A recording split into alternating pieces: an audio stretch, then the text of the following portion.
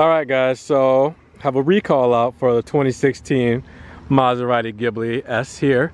There's also a recall for the 2014s and 2015s.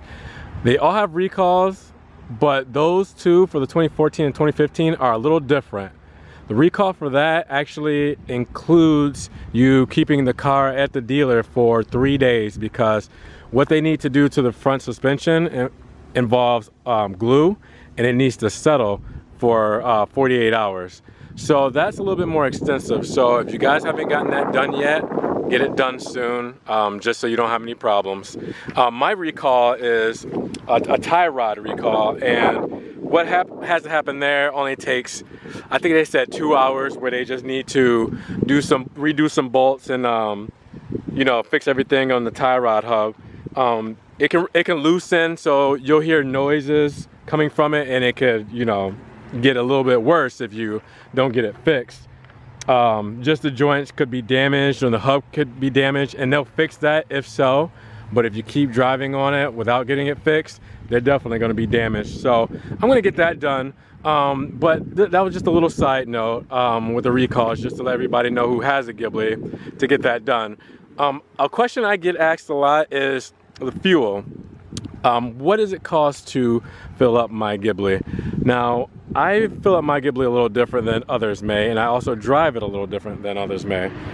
So I work from home, so I don't commute to a job. I don't have anywhere I need to be specifically. So I don't drive my car a ton.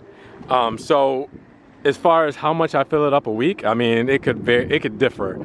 You know, I can fill it up once a week. I can fill it up once every 2 weeks, just depending on how much I decide I want to go out. So that's really hard to answer. And, you know, I'm not a daily commuter, so you might want to see if you can find someone that has a Ghibli that's a daily commuter that can tell you how much they spend in gas. The fuel is pretty good. It's all premium, of course, so you have to put premium in the car, premium fuel. So that's no exception. You'll pay a little extra for that, which is fine. Alright guys, so I decided to move the fun into the car. It was getting kind of windy, and I know you guys love to complain about the wind noise, and I love to comment back that I'm still trying to figure out a way to reduce it, but that's besides the point. We're going back to gas here. So I'm gonna go get or fill the tank up. As you can see, it's almost at a quarter tank. It's gonna get to a quarter tank by the time I'm going where I need to go. I like to fill up my tank at a quarter tank. I don't like to let it get below that line. I just have OCD, so I'm always looking at it past that, and I'm like, you know, I'm always worrying like, oh, well, I wonder, you know, if I get stuck in a traffic jam or all that kind of stuff, you know, what will happen? So let me shut up for a minute. I'm gonna take off.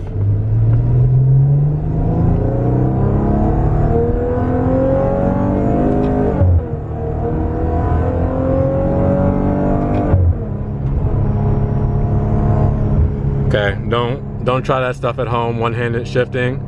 I've gotten used to it, and that's not necessarily a good thing. But yeah, I just, you know, I don't like to get it below a quarter, so I fill up from a quarter tank. Normally with premium, depending on the day, you know, it changes, but it normally costs me about $40 to fill up from a quarter tank to full.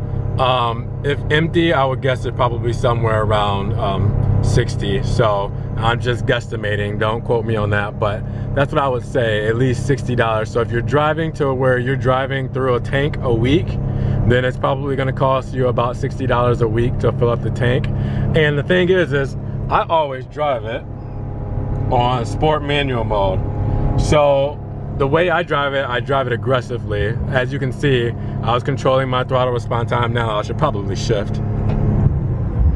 I just like hearing that noise. But when you drive it aggressively, taking off, you know, fast, and your shifts and everything, it eats up gas. So that could be also another factor. If you're driving it in you know, normal mode, you're not gonna have as much of a problem as keeping the gas conservative, and you might be able to last more than a week on a full tank, or more than a week on a quarter tank, depending on what you fill it up at.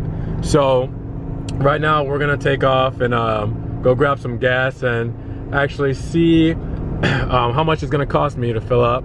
Like I said, it's about $40, but we'll just go with the flow and see what happens. But I'm probably gonna put 40 in there and then just see what happens, but I think it'll be about that. So, question I get asked a lot, how much is on gas? So let's find out. All right guys, so I pretty much ran it down for you a little bit to make sure that I got close enough to a quarter tank. I usually do. So this car gets 16 miles per gallon city, 24 highway. So it kind of gives you a little bit of a, you know, guesstimate of what you'd be using. I forgot to mention earlier. So let's go get gas and see exactly how much it costs to fill it up from quarter tank. All right guys, so I decided to go with a prepay just to see where we were with filling it up. So I went with 40 on my pump. So we'll see what happens. In order to get to the fuel tank, I don't think there's an actual button on the interior of the car. If there is, I never used it. I normally keep the key fob with me and then just come up to it, make sure it's unlocked. Oh, well, it's not unlocked. Hold on.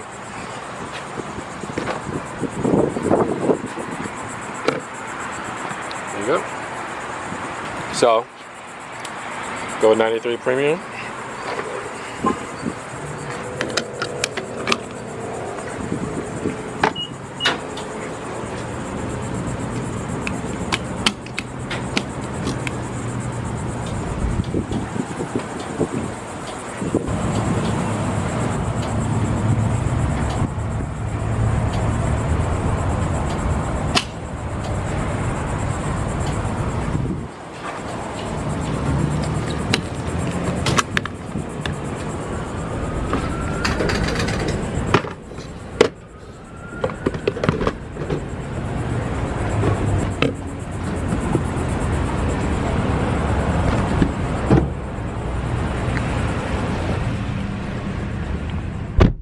So let's see if we lucked out and got the full tank.